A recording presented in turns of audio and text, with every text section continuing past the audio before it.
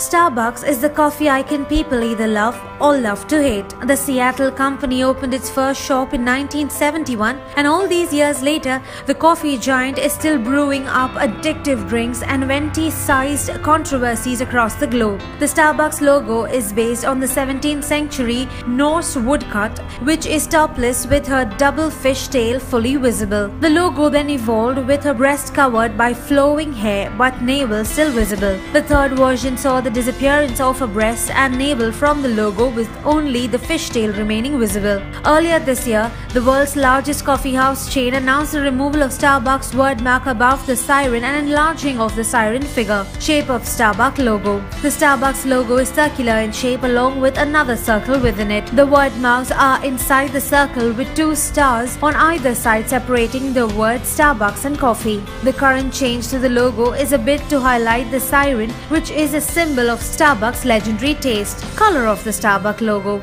The two-colored Starbucks logo characterizes the simplicity of the brand. White and deep green are the only colors that are used in the new logo. The two tails are white in color, whereas green forms the background of the logo. Font of the Starbucks logo. The former Starbucks logo sported a bold but simple font that attracted all age group. The new logo is without any word marks or star with an enlarged siren. The Starbucks coffee is known for its unique taste, quality and custom-friendly atmosphere, which firmly roots the company in the world of beverages. The Starbucks logo is purposefully legendary, which gives a new dimension to its products and enables them to reach the zenith of success and win customers' trust.